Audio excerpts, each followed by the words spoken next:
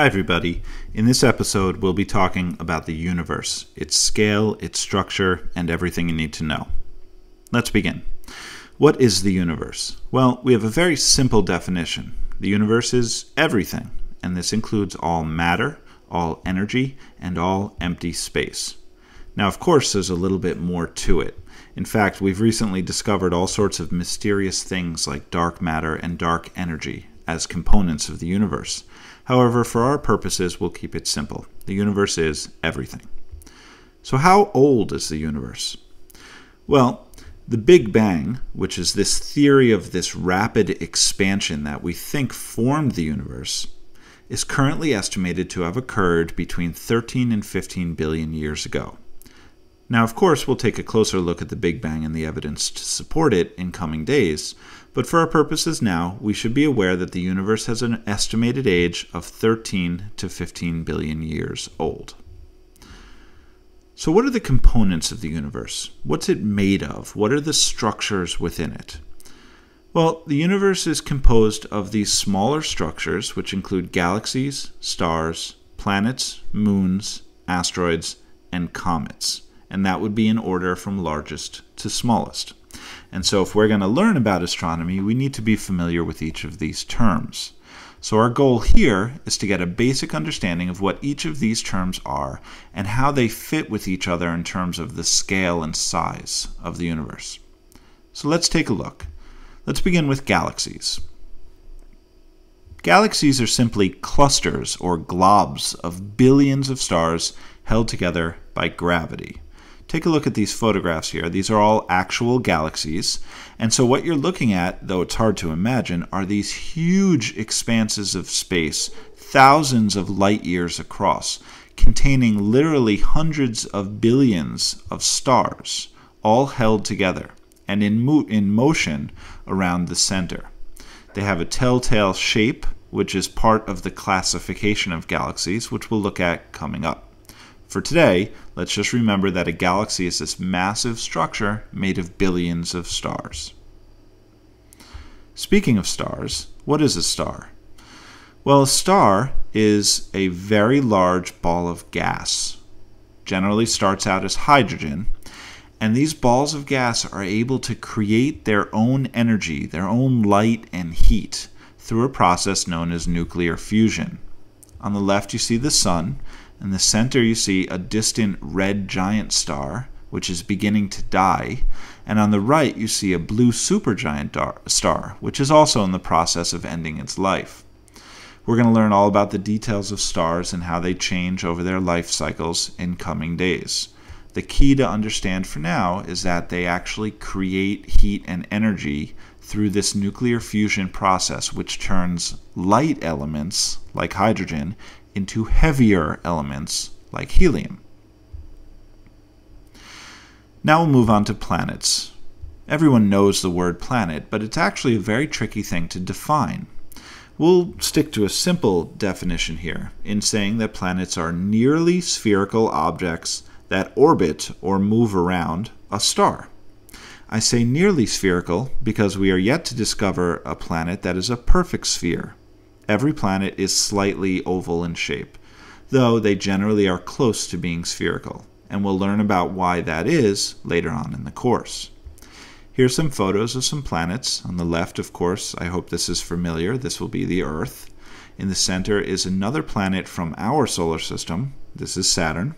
And on the right is an interesting drawing of what we think this recently discovered planet called Kepler 22b actually looks like. This actually represents a new field in astronomy, which is known as the search for the exoplanets. These are planets that are not in our solar system, that are very, very distant, moving around other stars.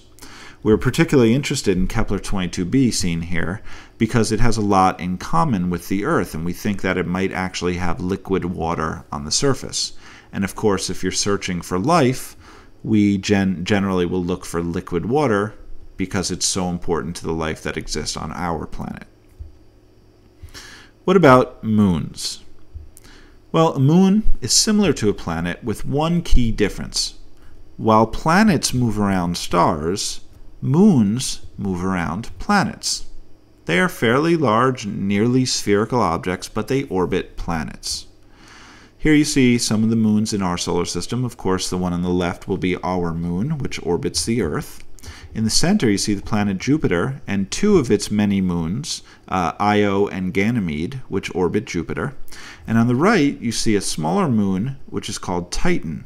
This is one of the moons of Saturn. Titan is interesting because it's actually where we think there might be life within our solar system, which is interesting because many people assume life has to be on a planet. But who's to say life can't exist on a moon? What about asteroids? Well, an asteroid is different because an asteroid is generally smaller, however there are some very large ones, and they're not close to being spheres. They're irregular and rocky. They will orbit a star, and they often will do that orbit, complete that orbit, with many other asteroids in these large belts. So on the left in the center, you see photographs of actual asteroids from our solar system, and on the right you see a depiction, a drawing of one of the asteroid belts within our solar system. This particular one is meant to show the asteroid belt that exists between the planets Mars and Jupiter, which kind of separates the inner planets from the outer planets. Finally, we come to comets. Comets are often referred to as being dirty snowballs, because they are masses of ice and dust and dirt and rock that orbit a star along very, very oval paths, very elliptical orbits. Comets have this very common characteristic, which is this glowing tail of these sublimating gases as it flies through the cosmos.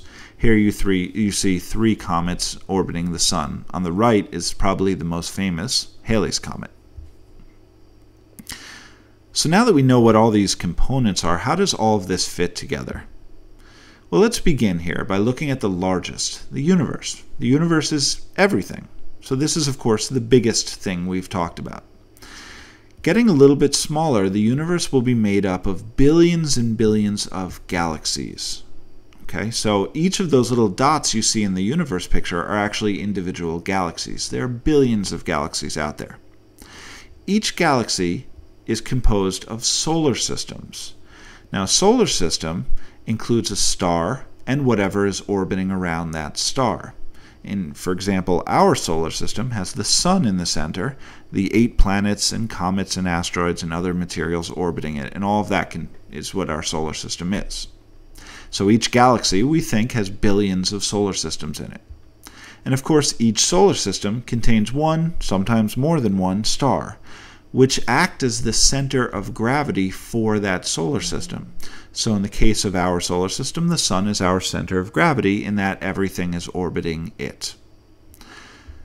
Stars are generally orbited by different objects, which we've discussed. Planets, asteroids, and comets. They all move around stars.